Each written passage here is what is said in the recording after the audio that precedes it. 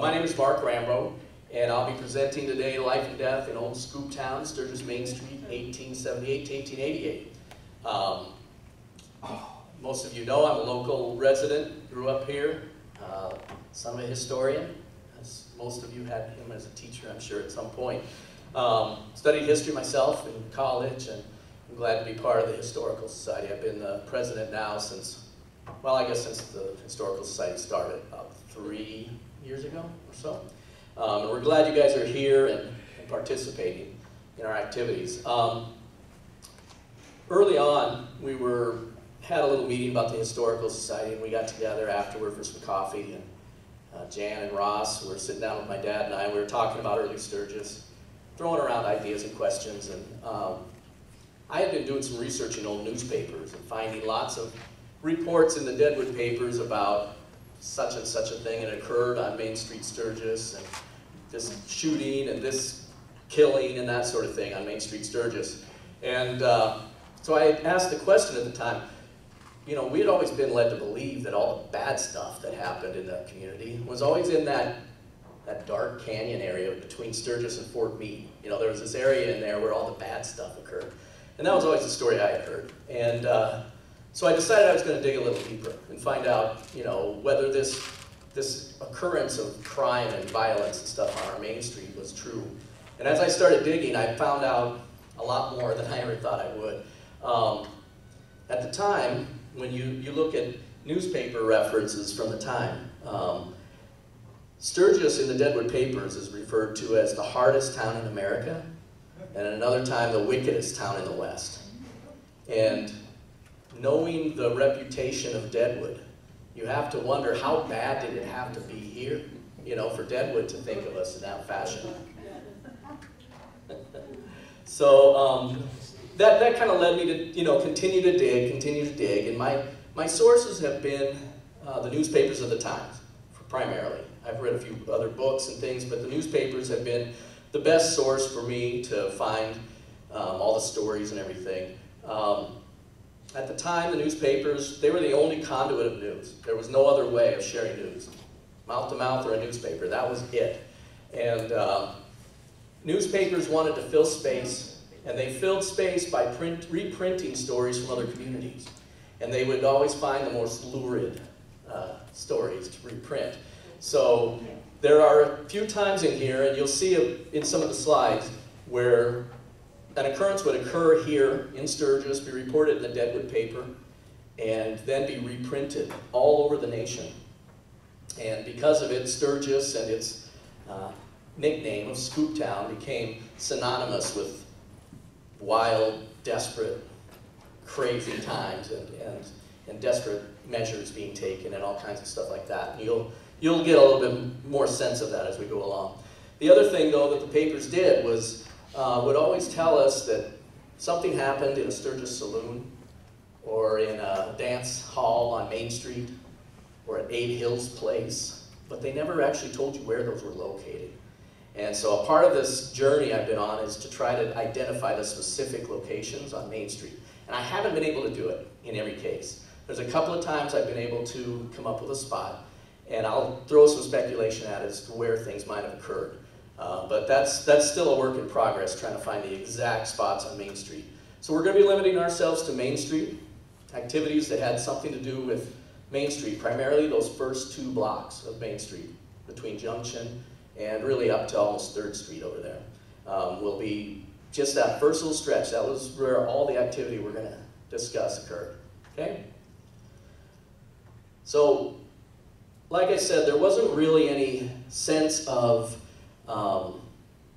you know, there's no street addresses or anything like that. So we're not sure where everything was located. This is really the first reference that I've been able to come up with that shows a specific location for certain businesses. Most of them aren't named. There's a few of them. The Scholar House is actually listed on there. If I were to, you know, give you a better image of it, you'd be able to see that. This is the 1885 Sanborn fire map. The Sanborn Company would put out these maps for various communities and sell them to insurance companies so that they could insure businesses without going and inspecting them. And they would have all kinds of different types of indicators on the buildings that showed what the building's made out of. You'll see lots of things like here, here, up here. Those are all wells. So they're indicating where the wells are, what buildings are near water, what buildings are constructed out of stone or brick, and which ones are wood, that sort of thing. And then the insurance companies could appropriately gauge their potential loss in case of a fire. The other source then, as I said, is the press of the time. And the Deadwood press was notoriously hard on the town of Sturgis. Sturgis City, as it was called at the time. They did not like us. We had planted ourselves between what they saw as their rightful business at Fort Meade and with the soldiers. They wanted them coming to Deadwood to spend their money and relieve them of their pay. The other thing is they didn't like that Sturgis, from the time it was founded, started lobbying to break away from Lawrence County, which we were part of at that time, and began trying to form our own county, which ultimately became Meade County many years later. And for a variety of other reasons, they did not like us. They were our only source of news for the first 5 years of this journey we're on, from 1878 to 1883, when the Sturgis Record began to publish in the summer of 1883. So a lot of the stories we get are darkened a bit by the Deadwood attitude toward our community. And from 1883 on, the version we get from the Sturgis paper is usually whitewashed quite a bit. So you got to kind of read both versions and try to pick some middle ground as to what actually may have occurred. All right, so why was Sturgis here? Well, this is the natural spot to enter the Black Hills for the northern hills area, Deadwood, all the mining camps. This is where the Bismarck Trail came in from the north. This is where the Fort Pierre Trail came in from the east, and the Sydney Trail came in from the west. They all converged in this very spot right at the head of Main Street. And that's where they would head to Deadwood, and hauling things in by mule train was the only way we could get anything in here until 1887 when the railroad arrived. So this was a very busy place, very busy. And it would have had a whole different character than you would have ever expected to see today. I'm kind of going through this beginning part because this is where I lost a lot of time this morning. So I'm kind of zipping through it, but we'll answer questions later. Of course, it was all predicated on the military coming here. In the summer of 1878, the 1st Infantry arrived and set up Camp Bear Butte, right next to Bear Butte on the west side. And then the 7th Cavalry arrived a couple of weeks later and set up Camp J.G. Sturgis right alongside of Camp Bear Butte. We all know the story. Scooptown was formed right next door on Grasshopper Jim's property. It was primarily businessmen from Deadwood that would bring up portable, tents and set up temporary bars, dance halls, casinos, brothels, that sort of thing. The misnomer of it is, though, that it wasn't just drinking and prostitution. A lot of the ways they relieved the soldiers of their pay was selling them things they needed. There were people that would make a lot of money selling coats and socks and that kind of stuff as well. So it wasn't always a dark and horrible place. It was probably mostly a dark and horrible place. But Scooptown became kind of synonymous with the scooping of the soldiers. And the term scoop, of course, is most common today in journalism. When you get the scoop on another paper, it really doesn't mean that you're doing anything nefarious in and of itself. You're just taking advantage of an opportunity and you're beating somebody else to the punch, is kind of what the term refers to. It used to be a very common term. I find it in the newspapers, used a lot for sporting events, baseball games, that so-and-so scooped so-and-so and that kind of thing. And it was a very common term at the time. So, like I said too, that at the time, we were part of Lawrence County, and you can see that Lawrence County comes all the way out to the end of what is now Meade County. And the effort was there from the very beginning to try to break away. And Lawrence County, because of that, the official Lawrence County structure in Deadwood did not appreciate our community at all, and went out of their way at all times to give us a dark name, and really turned the name Scooptown, when it started being applied to our community as well, into a bad word. It's kind of like, you know, like some people say redneck and mean, you know, a horrible thing, but other people embrace it and say, oh yeah, that's us. Well, eventually Sturgis began to embrace the name. But why did Sturgis carry such a tough reputation? You know, was it justified? Of course, this is Main Street, looking west. At the time, you would have had a variety of different businesses, but about half of them would have been saloons and dance halls. The Deadwood paper, of course, in 1878, the fall of 1878, reported that every building in Sturgis is a saloon, which obviously can't be true, because we know there were a lot of other businesses and homes and things like that, but they reported that every business was a saloon. I did count on the 1885 map that we had up there earlier, and I counted 15 saloons in that 2-block area.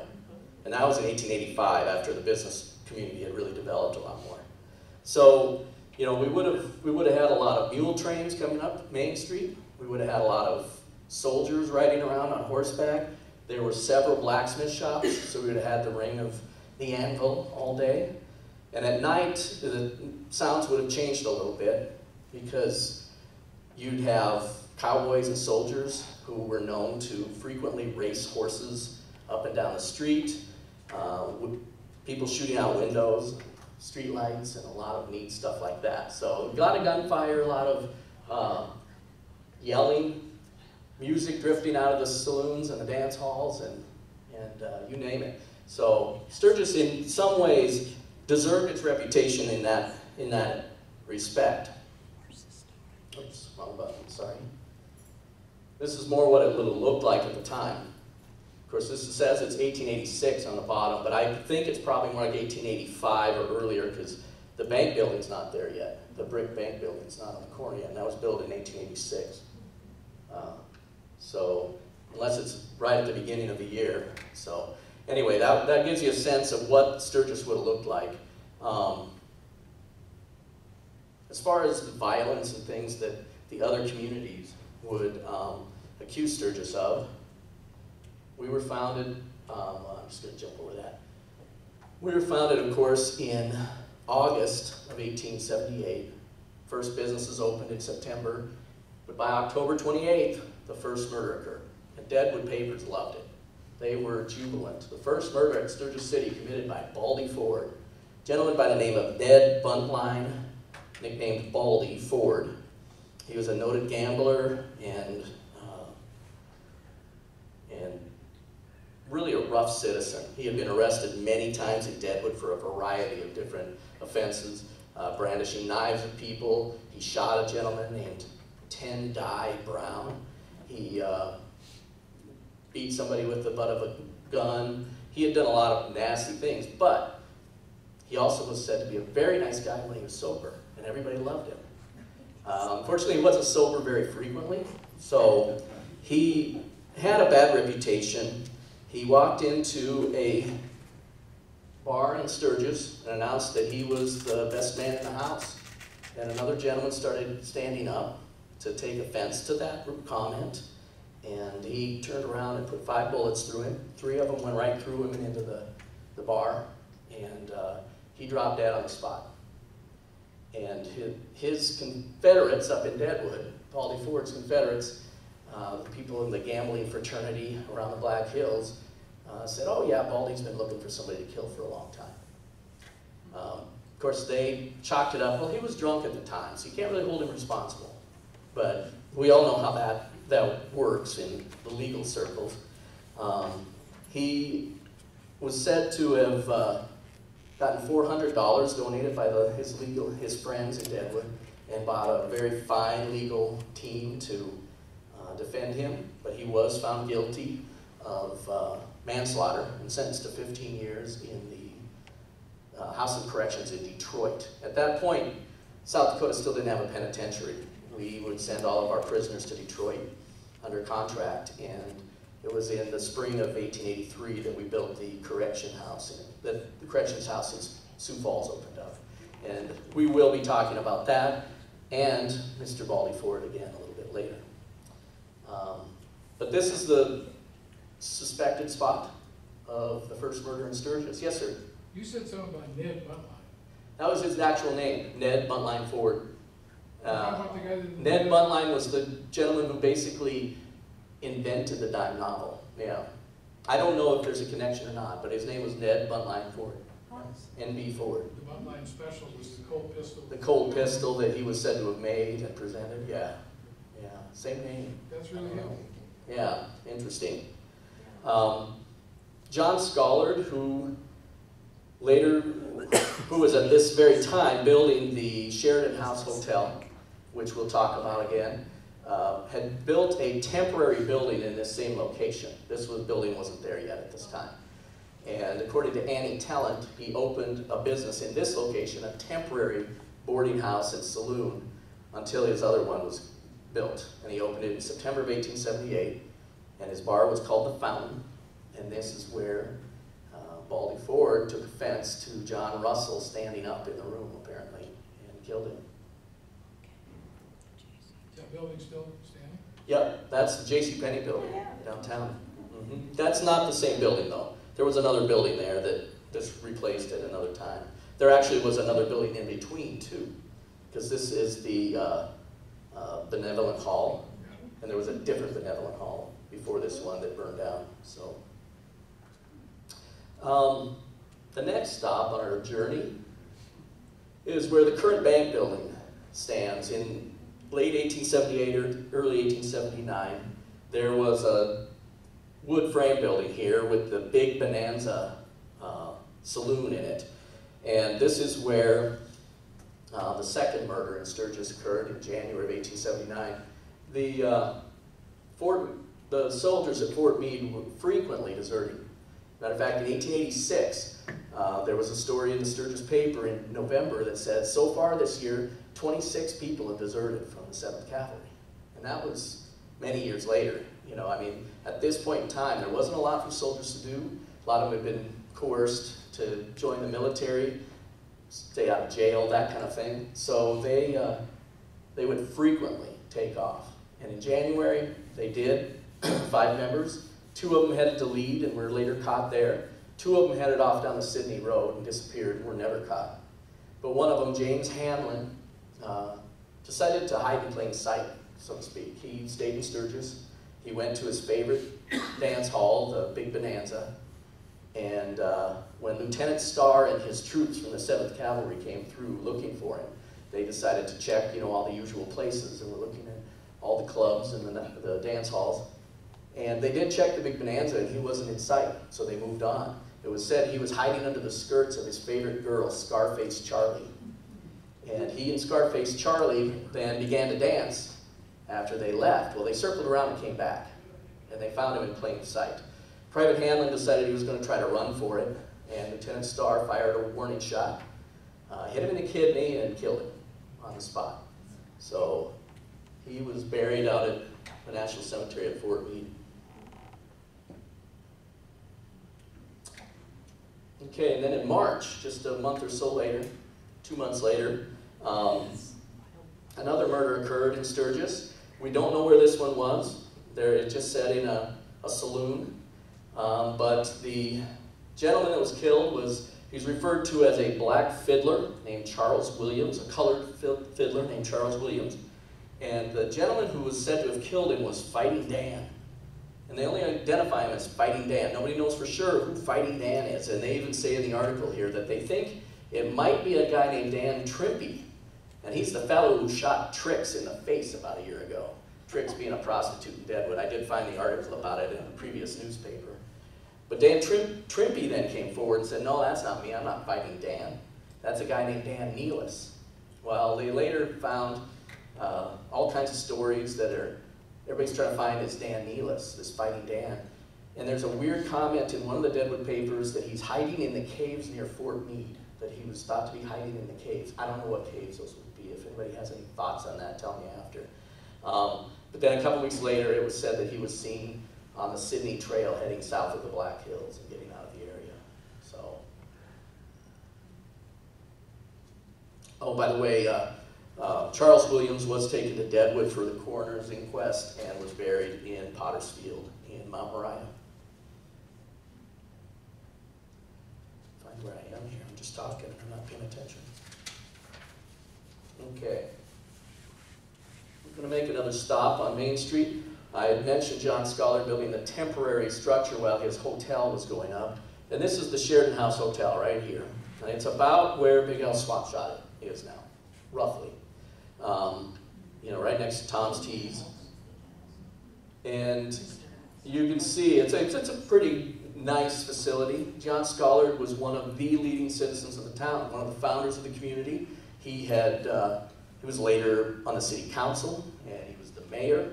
He was the guy who, when the deputy sheriff needed a posse or somebody to go out and help him round somebody up, he'd take John Scholar along. He was that guy. He was kind of one of those community stalwarts who, you know, a community is built around.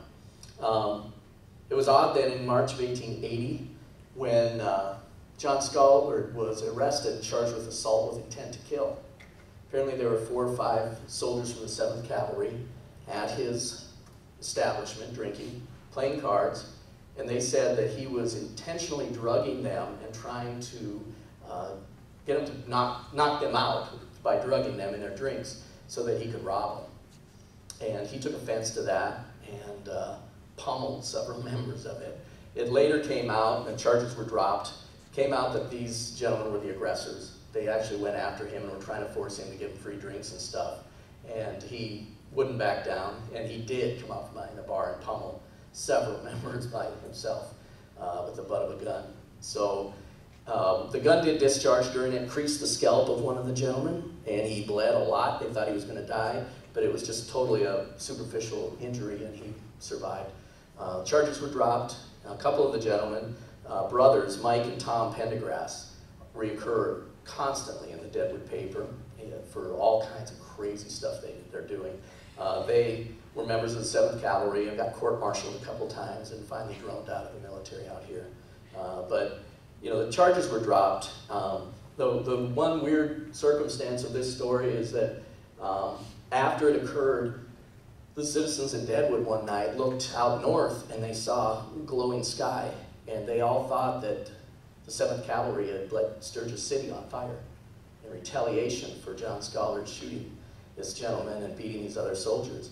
And they didn't stop to think that Sturgis isn't north of Deadwood, it's east, and those were the northern lights that they were looking at. So that came out in the paper later. All right, our next stop, and we're not sure again, see it's in front of Froom's Saloon is where it was, but we're not sure where Froom's Saloon is. And again, if anybody has any old references in the town, I'd love to see them. But it was October 25th, 1880. It had been a really, really active couple of days in town. There was an election coming up, late October. You know, you have your election early November, and a lot of city and county officers were being elected. The Democratic caucus had been held the day before, and they had nominated their person for city constable and that sort of thing. And then on this particular day, the Republican caucus was held, and they did the same thing. They nominated their candidates. There was also payday for the soldiers, so they were up and down Main Street, and it was a pretty wild place at the time. It was during this that there was a lot of gun play occurring up and down the street, and Judge Ash, who was the Justice of the Peace, went into Miller's Saloon and found George Heber, who was the deputy sheriff, and he was asked to go out and find out what was going on and who's firing those guns and quell the problems. Now, George Heber is one of those characters that, real big guy, had lived by might through his whole life. He beat down a lot of people. He was not necessarily on the right side of the law. He just happened to be the guy wearing the badge. He came down the street. He was looking for who might have been firing these guns. And as he was coming down the street, he was down near Harmon's Hardware, which would be the Well, it's where Gallery 21 used to sit. Harmon's store was the first business built in Sturgis, and we were back here a few slides. You'd see it. I kind of skipped over that because I'm trying to go fast. They would have been in this area somewhere. And he saw a gentleman, Sylvester Merritt, who, as it turns out, was trying to help a buddy of his who had gotten inebriated. He was trying to help his friend by the name of, and I'm sorry, Adam Mitchell, a gentleman they were both from Pleasant Valley. Sylvester Merritt was trying to help him on his horse, and had just finally gotten him on the horse, and was trying to turn the horse and lead him when George Heber came up, and he thought they were causing a ruckus, so he came over, knocked Sylvester Merritt down, and grabbed the other gentleman and threw him off the horse, and said, "I'm taking you guys in, you're causing trouble." Well, Sylvester Merritt immediately started to protest and say, "You know, you've got the wrong guys, I'm trying to help my friend."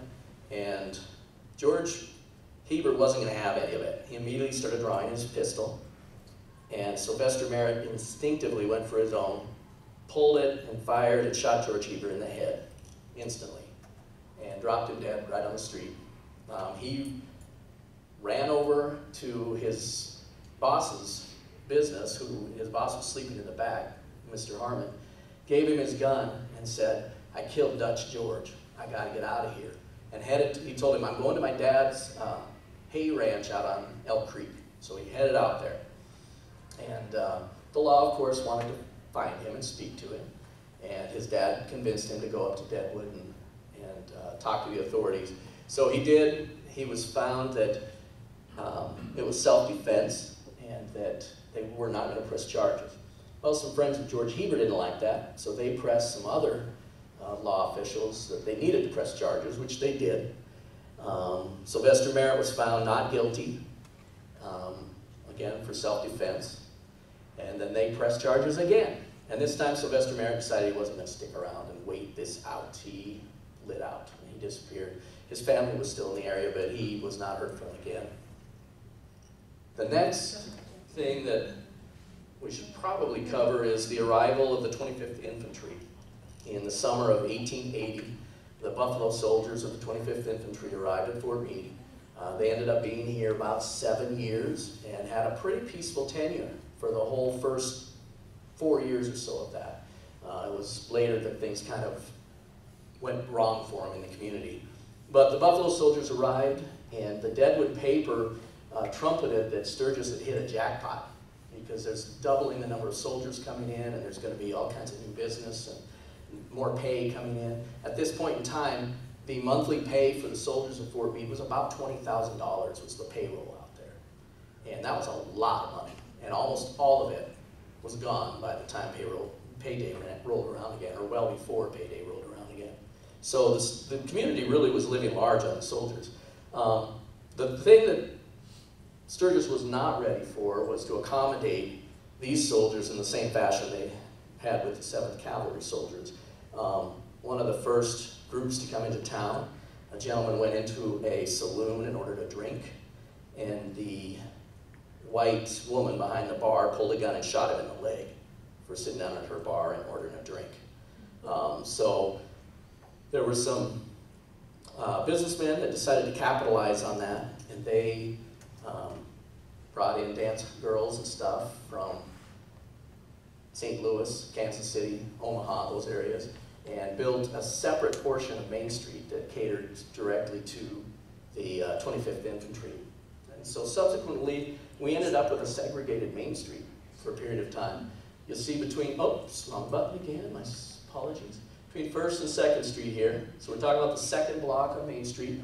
This side with the Sheridan House and everything had still saloons and things that were strictly for white soldiers and white residents. But this side over here, and this is the 1885 map, you'll see right here, female housing Negro. And there's a couple other spots on the map in different places where it says residence Negro, that kind of thing. So this side of the block ended up being the segregated portion of our town. Not something we're necessarily proud of today, but again, most people don't know about it, so we kind of move on with life and don't even think about it. But again, you can see the different saloons that were here. several of them. Boarding houses, which generally could be considered brothels in some cases. The other thing I noticed is that there's also 2 bowling alleys, one right here, behind the different businesses. Kind of, you don't picture that in 1885, but there were bowling teams traveling around between towns, challenging each other at that period of time. Anyway, so we ended up with a segregated Main Street, and things went very well for a while.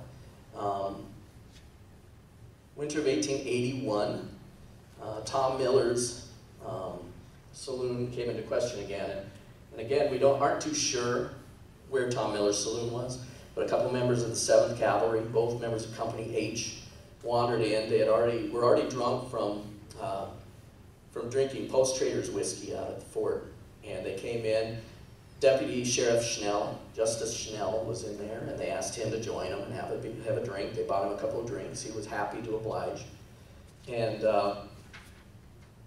as they were talking, Elijah Strode got in an argument with the other gentleman by the name of Whalen, who Elijah Strode had apparently shot another soldier named King out at Fort Meade recently. And Whalen knew that it was him, and he felt Whalen was going to report this to the authorities. So he was trying to convince him not to report it, not to snitch on him. And Whalen was having none of it. He was just telling him, I'll do what I want to. And Elijah Strode stood up and pulled a gun and told him he better listen to him and better do as he's told. Well, Deputy Sheriff Schnell got up and went over, and he was talking to Strode at the time and was trying to calm him down. He didn't think it was a real serious affair. Meantime, Whalen got up and went behind the bar and located a gun and came back out. And when Strode saw that he had armed himself, he put his gun away. He said, fine, you want to shoot me? Go ahead. Well, it's kind of in the cartoons where the words are still in the balloon above his head. The bullet slammed into him right as he was finishing the sentence. And he dropped dead right there on the spot. And Justice Schnell immediately apprehended Whalen, but when he turned to try to get help to see if Strode could be helped, Whalen departed the building on his own accord. And he took off running down the street. Well, he was captured pretty quickly within a couple of buildings by John Scollard and Judge Ash and several other people that had come running and could see that something was going on and heard the shot. So he was brought back in. There were threats of lynching. He was not lynched. He was taken to Deadwood and he was tried. He was found not guilty, and because he had acted in self-defense is what they determined. Strode was buried at the Post Cemetery. Whalen, by the way, was not necessarily an angel himself. It said that he had a scar on his neck from an attempted lynching years earlier when he had done something untoward himself, and they had attempted to string him up. But Strode is buried out at the, whoops, I went one too far, didn't I? Strode's buried out at Bear Butte Cemetery as well. One of the offshoots of this is that the Deadwood media started really catching a drift of what was going on in Sturgis. By this time, it had become known as Scooptown. The first few months it wasn't, but after Scooptown quit existing, the followers of that camp came into Sturgis City and brought the reputation and name with them. And they started looking for any opportunity now to really, really defame the community. During this case, reporting on this case, the Deadwood Enterprise stated, Sturgis City, that hellhole of inequity, the abode of murderers and thieves, has once more come to the front with a murder case. And the Evening Press reported, this occurrence will not add to the popularity of Sturgis City as a summer resort, nor to the reputation of its general run of inhabitants for peace and quietude. Well, ironically, the Black Hills Daily Times, the other Deadwood paper, there were two Times and the Pioneer were the two big ones. And they usually went after Sturgis pretty hard, especially the Times. But the Times actually came out and blamed it on the disreputable people of Sturgis that are There are no disreputable people of Sturgis. There are transients that go there from here, Leeds, Central, and other portions of the country. also including the soldiers of the post. And it is these people who have made most of the trouble that has occurred there. The commander of the post is responsible indirectly for the most of the inequity that has troubled them. It would be an easy matter for him to prevent these disreputable soldiers from going off the reservation every night of their lives when they felt like it. So you're basically blaming it on General Sturgis at this point. And there's an odd correlation. General Sturgis did leave as commander a couple of times and then come back. And I need to track it. I need to find out exactly when he was here, because there is an odd spike in occurrence of trouble with the soldiers from the fort when he's the commanding officer out there, as opposed to Major Lazelle or one of the others. So we are now in front of Sturgis Pond building. I don't know if that's still there or not. You know how Main Street changes frequently. I took this picture about 2 years ago. It would have been about the middle of the block over here. And this was a place called the Enterprise Club. And it had been sold, it was in the process of being sold in 1883. A gentleman arrived in town by the name of Ned Buntline Ford.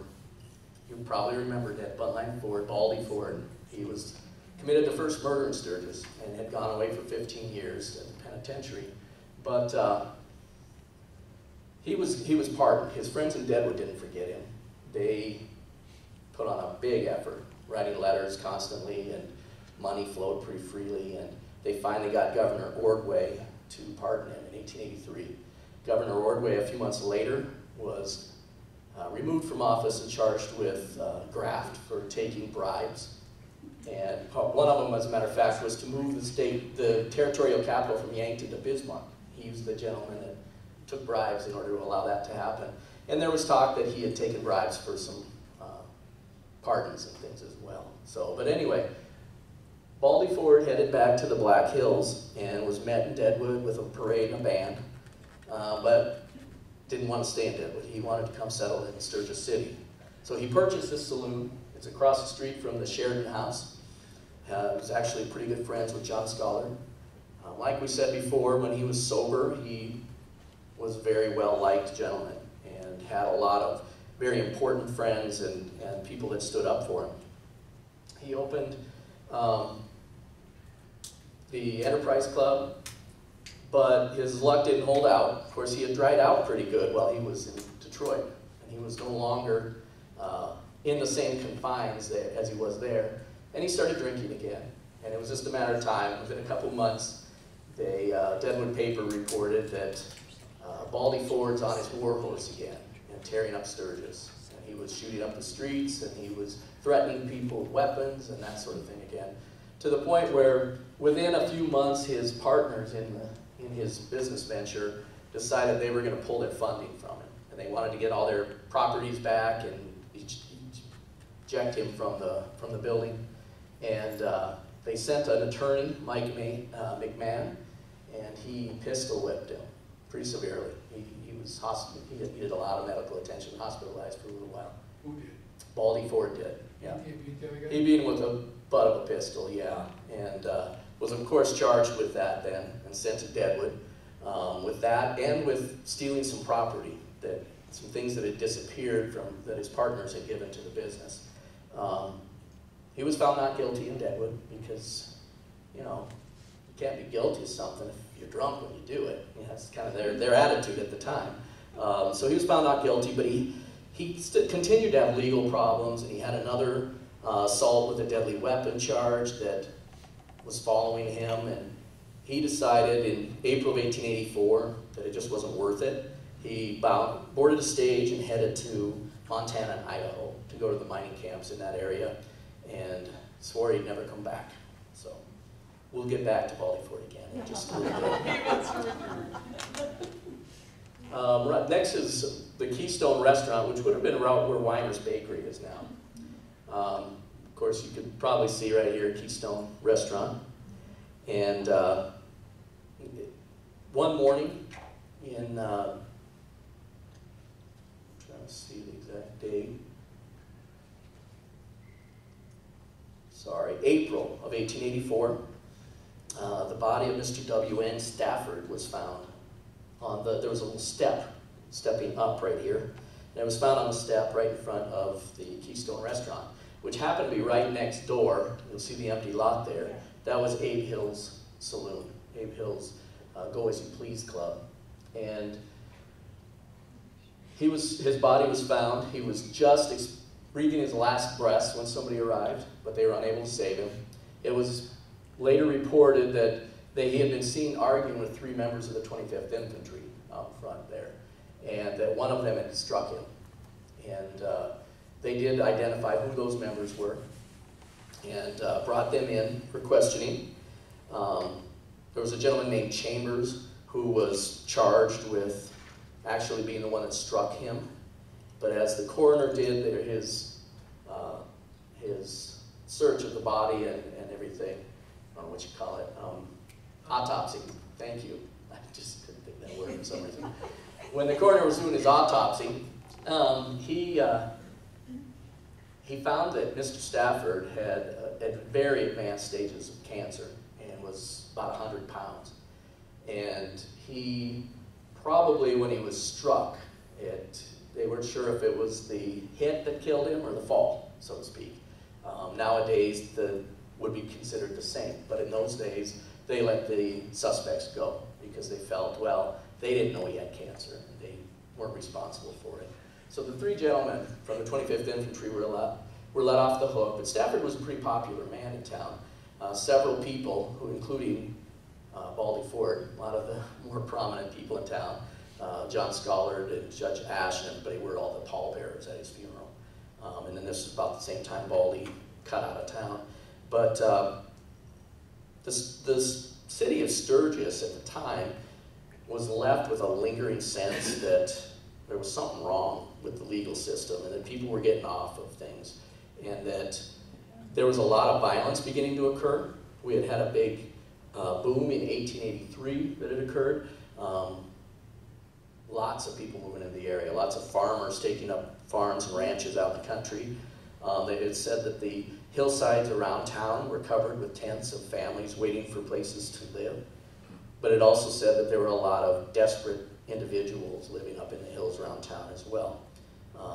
There's several other cases of violence that occurred during that time that don't affect Main Street, so I'm not going to go into them. But it was said that there were a lot of really desperate people. And if you were here earlier for Wayne Gilbert's presentation, that was the period of time when several people were warned out of town. They were told by a vigilante committee, the Sturgis Citizen Safety Committee,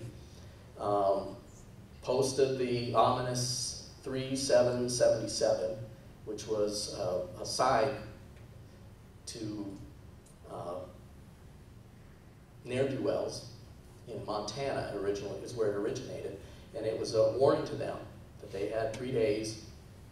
I can't remember the numbers it's gotten blurred in history as to something like to the effect of you have 3 days and $7 to get at least 77 miles away, something of that nature. So basically they're warning them, you get out of town or else.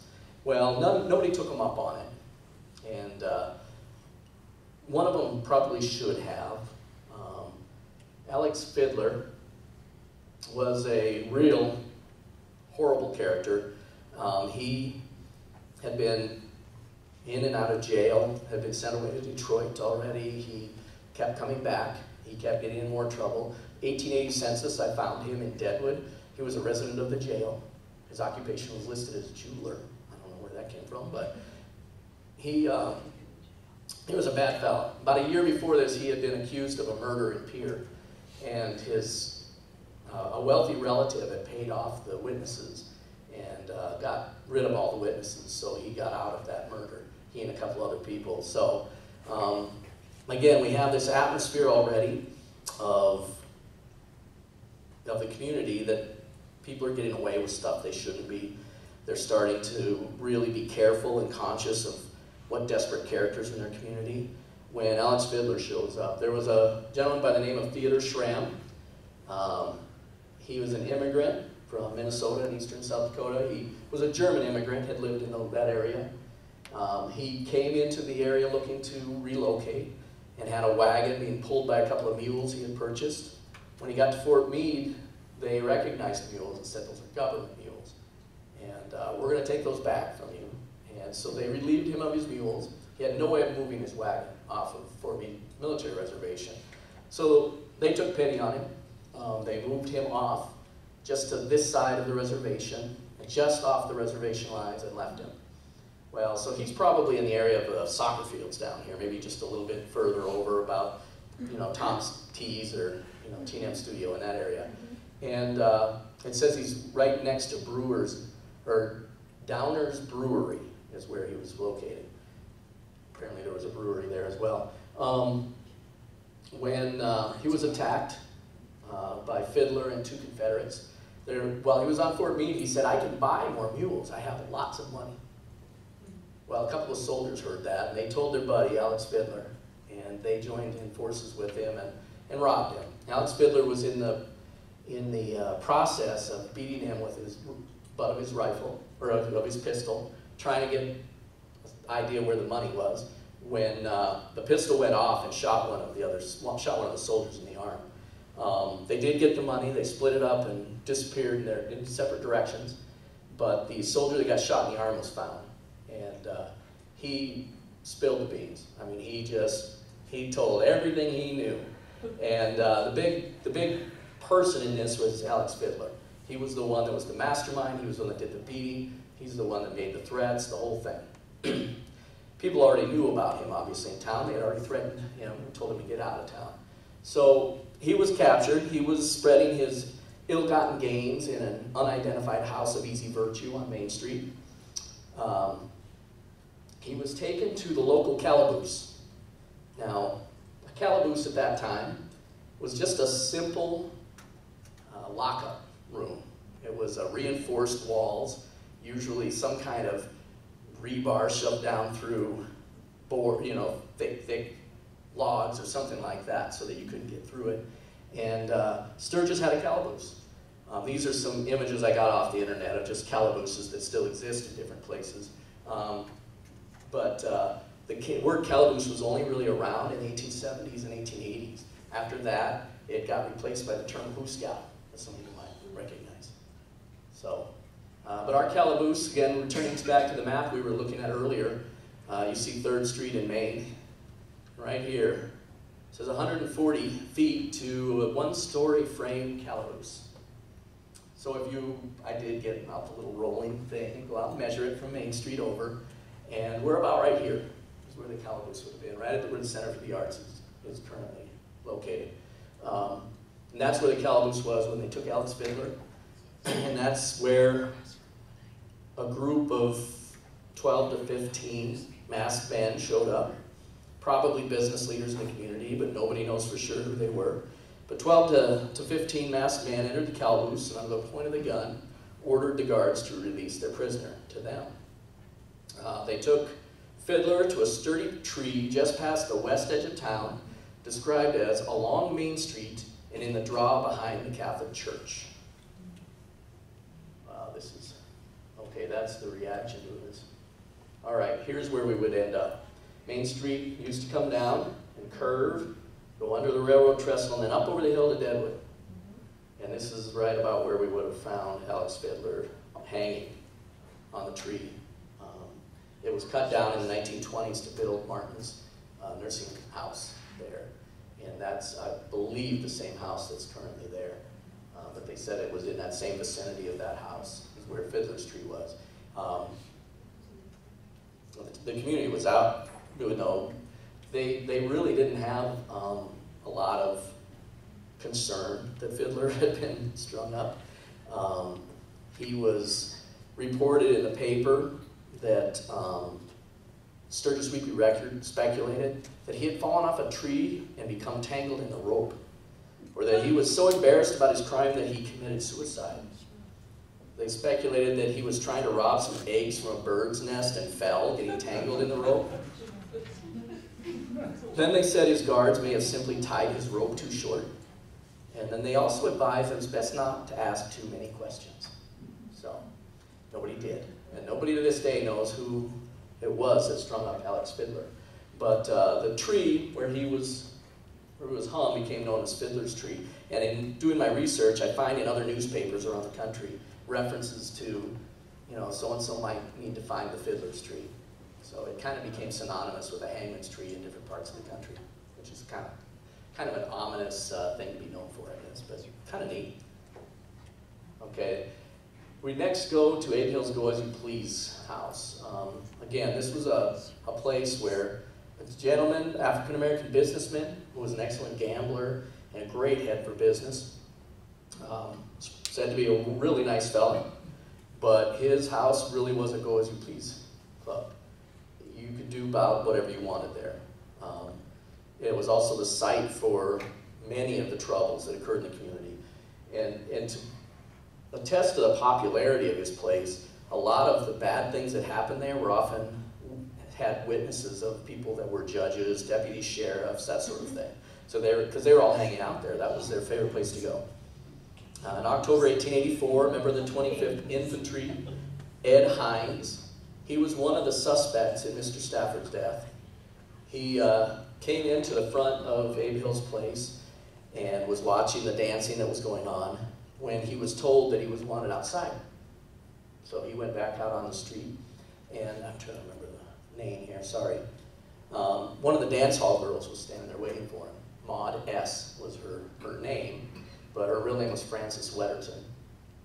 Maud S. was a famous trotting horse at the time. I Googled to find out who Maud S. might have been. And it was a trotting horse. It was like the champion trotting horse, and it was super fast. So apparently it was a reference to her being fast. He walked out, and he saw her, and she reached into the pocket of her skirt, pulled out a pistol, and shot him in the head, and walked back into the dance hall and went back to work. And she danced for about a half hour before anybody showed up to try to arrest her. He was said to have roughed her up a few times and mistreated her pretty significantly, and she just had had enough at that point. She was found not guilty for self-defense, and then was charged a second time and found not guilty by self-defense, and lived up to her name, they said, because she very quickly packed and cut out of town at that point after she'd been tried twice already for the same crime. This would have been the location right on the front of Abe Hill's place here. And Clinton Hines was buried, of course, out at Fort Meade National Cemetery. All right. So this is current location of Sturgis Photo and Gifts. At this time, there would have been about 4 different businesses in there, from the Fox and Stebbins Bank on the end to Dr. Lynch's pharmacy at this end of the building, right here. Dr. Lynch was a very popular physician and druggist here in town. In August 1885, he was medically helping one of the dance hall girls named Mamie Long. She had had a run-in with one of her regular beaux, Corporal Ross Hallen, who was a member of the 25th Infantry. Dr. Lynch was pressing her to press charges against him because he had broken several of her ribs, and he had had to patch her up several times because of Hallen. And so Hallen got word of this, and he felt the meddling doctor needed to be done away with. So one night, August 26, 1885, there was a little gap here between the buildings, a little alleyway you could walk through, just a walking space. And he walked in just inside of that area and saw Dr. Lynch reading a newspaper in his chair. And he fired through the window and shot him, killed him. Immediately took off running. He went around the back of the buildings across the street through another little alleyway and down the street. He had a lot of planning put into this. He had borrowed a tunic from another soldier, traded jackets with him because the rank was different on the sleeve, so they wouldn't be recognized. He had stoned his own dog and told him to go with the other guy who was wearing his jacket, so that people would think that was him leaving town. And he, of course, the other guy flipped on him immediately and told him that he thought it was him. They went out, the authorities went out and got him. Deputy Sheriff Suter went out and got him and brought him into town. They put him into the calaboose here in town while they were waiting. Okay, this is just another shot of Dr. Lynch's office. Would have been right here in these more contemporary photos. They put him in the calaboose here in town in similar fashion as a year earlier, about 12 to 15 masked men showed up and ordered the guards to release their prisoner to them. Now at that point, General Sturgis was back at Fort Meade, and he was thinking, you know, I wonder if that might happen again. I better send some troops in to guard the calaboose. So he was sending a troop of the 7th Cavalry, and well, they got there right after this group had taken Corporal Allen and headed out with them. And they kind of had an idea where they were probably going. So they rode up Main Street, around the bend, and there was nobody to be found at Fiddler Street. So they kept going a few more miles toward Deadwood, turned around, came back, and had been gone about 15-20 minutes from their first pass through. And at that point, they found Corporal Allen hanging on Fiddler Street. Apparently they had hidden, when they heard the 7th Cavalry coming, had hidden in the trees and waited till they left, and then strung him up. Again, the community was jubilant over the hanging of Corporal Allen. There was still a lot of tension simmering between the 25th Infantry because of this and the community.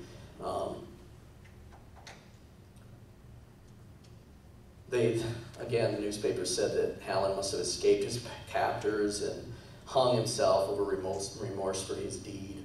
The same day as the burial of Dr. Lynch at Bear Butte Cemetery, officers of the 7th Cavalry caught an armed group of the 25th Infantry on their way into Sturgis to get even for the deed.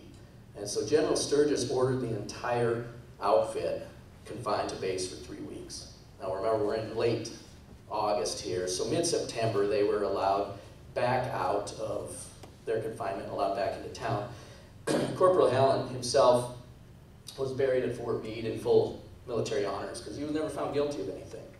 So they didn't see any reason not to take care of him that way. Oh, one quick thing. The same day the community found the lynched body of Corporal Allen hanging on Fiddler Street, an old friend wandered back into town. Baldy Ford decided to return. And I'm probably going to need to go over here in a couple minutes if you don't mind. Baldy Ford wandered back into town. He had already come back to Deadwood and got kicked out. Went to Central City, got kicked out. Went to Elizabethtown, got kicked out. And made his way back to Sturgis. Well, the safety committee of the community decided this isn't a good time for him to be here. They were done with him. They had already strung up a couple people in the last year, and the times had changed. They were not interested in Baldy Ford and his antics anymore. So they gave him $3 and a ride to Rapid City and dropped him off there. Rapid City immediately ordered him to move on. And reports keep filtering back through the newspapers of him wandering down to Hermosa and Buffalo Gap and all these different places. And he ended up in the area of Chadron.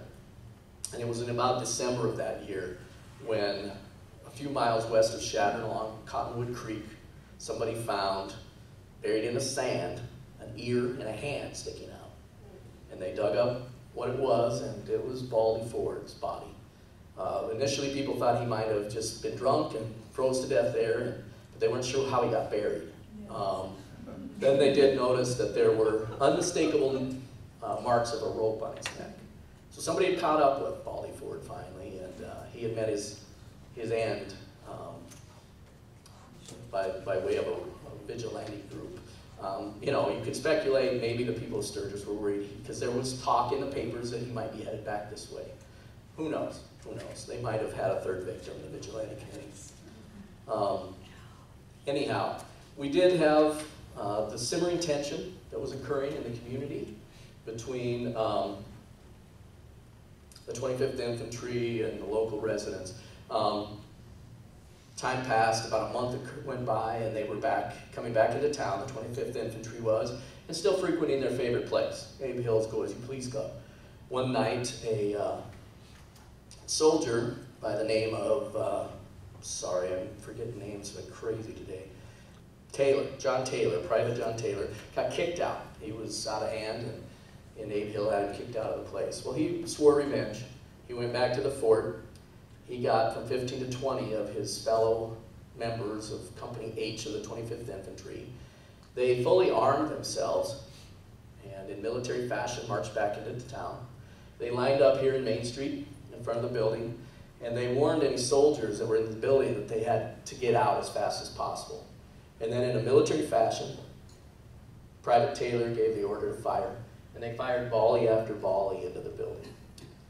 just shooting it full of holes. And had a little bit of fun there, marched a couple buildings down to Johnny Dolan's place, the Enterprise Club, and shot that up as well. And while they were shooting that one, they were yelling out to Deputy Sheriff Suter, who wasn't here, yelling, "Hey, meet us at Fiddler's Tree. We've got a surprise for you," that kind of thing.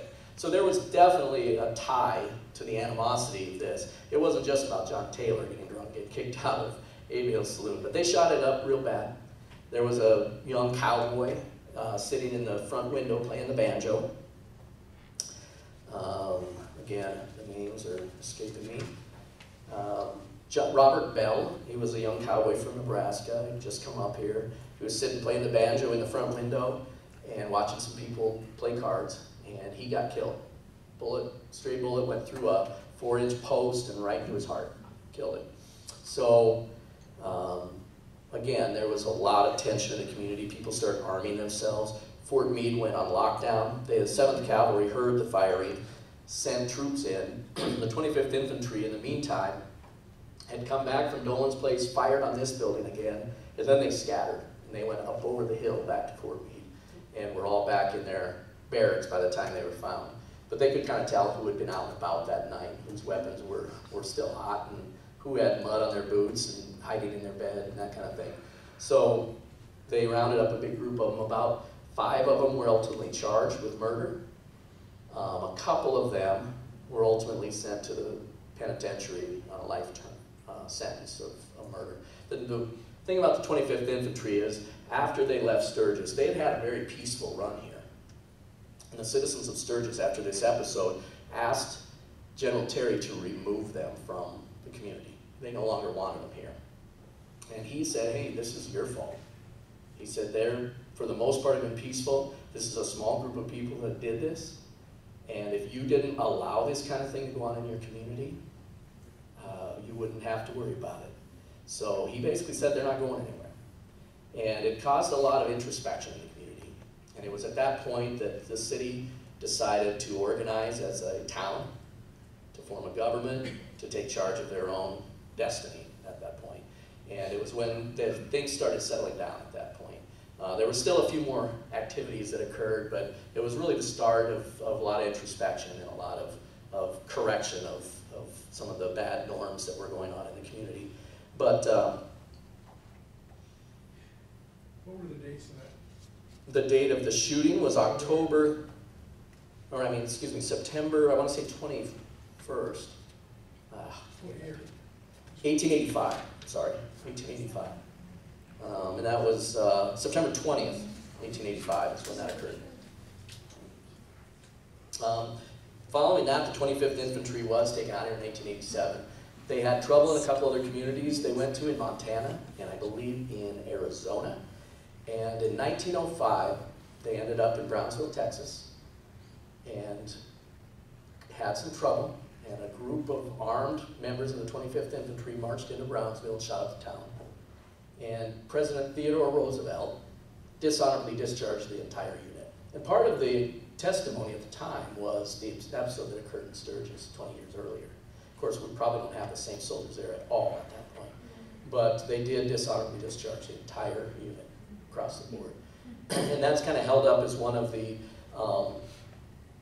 racial things that Theodore Roosevelt has to deal with in his legacy because of this Buffalo soldiers that were accused of this crime and unilaterally, all discharged from the military because of it. Excuse me. Anyhow, things started getting a little better in the community. Here we're still looking at, okay, but Abe Hill was still here. Johnny Dolan was still here. They both were still running these houses that horrible things were occurring at it virtually every night. The city did ask the county commission to revoke their liquor licenses, and the commissioners up in Deadwood did, after this episode, revoke them temporarily. And then they decided, they probably learned their lesson and gave them their licenses back. So it was in December of 1886 that Mr. G.J. Croft, who who was a tinner for Winke and Company. Very respected citizen, but he was at the Exchange Club and got drunk and went home and found himself a couple of 6-shooters and some extra ammunition. And he decided to shoot up the town a little bit. He went up and down Main Street. He had painted himself in blackface and put on a large woman's hat for some reason. And he went up and down Main Street, entering different saloons and just firing his guns off at will. It was out of like an old Western movie. He was making people dance by shooting at their feet. He was ordering people to pour him drinks. He was all kinds of things like that. But he was just shooting up the town. He hadn't shot at anybody to this point.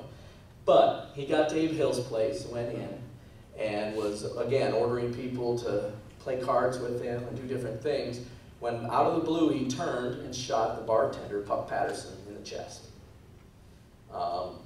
That surprised everybody, and they scrambled, all dove and hid. He exited the building quickly, went down the street, firing at people up and down the street. Young H.O. Anderson was one of the people that he fired at, and made his way back around town again. And as he was coming back up Main Street, he came back into Abe Hill's place. And by this time, they heard him coming, and so they had all armed themselves, and a shootout occurred. And he was firing away at various people in the building, and they were firing back, and it said that about 60 rounds of ammunition were exchanged during this whole evening. And he went down to he exited and went down to Johnny Dolan's place, and at the point of the gun, one of the judges was in there, and he ordered him to pour him a drink. And while he was doing so, he realized that there were people waiting at the doors for him. So he turned and headed to the back door, and John Scollard was there waiting for him. He didn't cotton to any tomfoolery, and he knocked the guns out of his hand and apprehended him. And he was surprised he was able to apprehend him so easily, actually. And then they found out that at some point during this, they're not sure when, he had had a major artery in his leg clipped with a bullet, and he was bleeding out. And so they were able to staunch the blood. They sent him to Deadwood to put him in the jail, because the Calaboose wasn't really that safe a place to put him in Sturgis. So they sent him to Deadwood to put him in the jail, and he died of his injury while he was there. So, and that was when Sturgis really decided, this is it, we're done. They incorporated at that time. They withdrew the liquor licenses from the people that they felt were running the worst of the worst places. The county commission subsequently gave them their liquor licenses back, and they relocated into that nebulous area between Sturgis and Fort Meade for the most part, which kind of brings us full circle back to the beginning of the story. That was the bad area, and we had this pristine Main Street. It wasn't so pristine, and there were a lot of reasons. 1887, it's really kind of a pivotal year in the community. There was still a lot of violence, still a lot of things that occurred, but nothing out of sorts with the other communities of the area. So that was when the railroad arrived as well. And the town really was interested in cleaning up their reputation, cleaning up their act, because they wanted the railroad to come here and stay here. And this did end up being the end of the trail for a little while for the railroad, before they built Whitewood and went on to start their own town, a railroad town. So that takes us full circle. I had to skip a lot of stuff.